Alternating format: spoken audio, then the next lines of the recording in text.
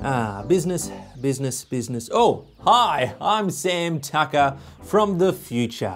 That's right, I'm from an advanced civilization not called planet Earth, but Planet Computers in London. And today I'm so excited to introduce an all-new advanced piece of technology called a PDA.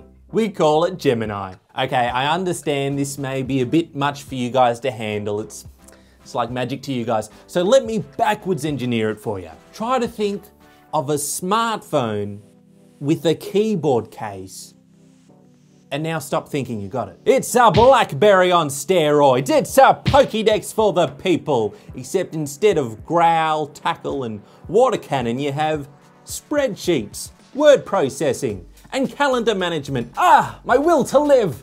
It's super effective.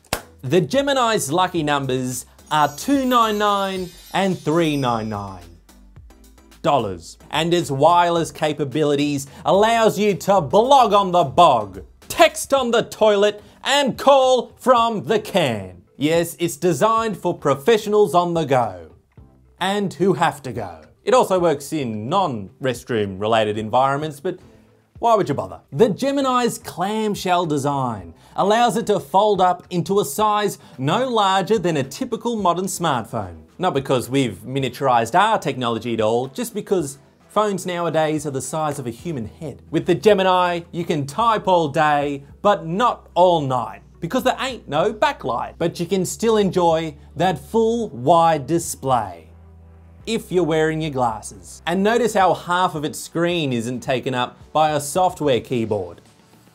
It's taken up by bezels. And if you want a bigger screen, simply use the HDMI dongle for an external display. Attach peripherals with the optional hub. Connect a mouse via Bluetooth, or just buy a computer. The Gemini PDA. The future is bright, plastic, and comes with a side of Linux. Subscribe today.